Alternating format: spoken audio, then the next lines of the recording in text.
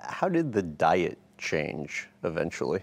Yeah, beginning of my career, I think in the late 90s, we didn't know that much about nutrition like you do now. Now everybody's vegan and gluten-free and whatnot.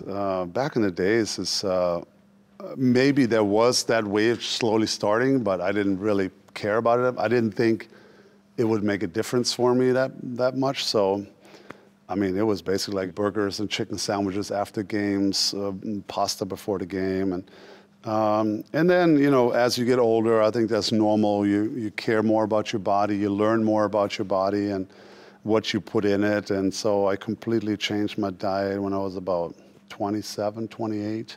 Did it actually help?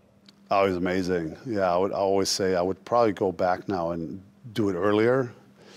But I was just in my prime. We had just made the finals in '06. We lost to the Miami Heat in a tough, super tough final series. Then I only had a few weeks off, and then I played the World Championships in Tokyo. And there, I just couldn't get going. I didn't feel it. I was like, hey, I'm in my prime. I'm, 27, 28. I should be feeling great. Why am I not feeling good? And then I just started reading more and more. And that's when I changed, basically everything. Cut out sugar, no sodas, no desserts during the season, barely any alcohol, maybe around the All-Star break every now and then. But usually my last 10 years of my career, I didn't drink during the season.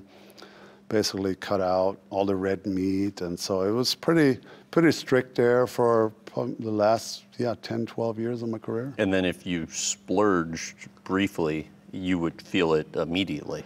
Yeah, I mean, when you have a lot of sugar, that of course increases the inflammation in your body, and then you just don't feel as active as when in practices. But I would only splurge there for a few weeks after the season and really have a good time.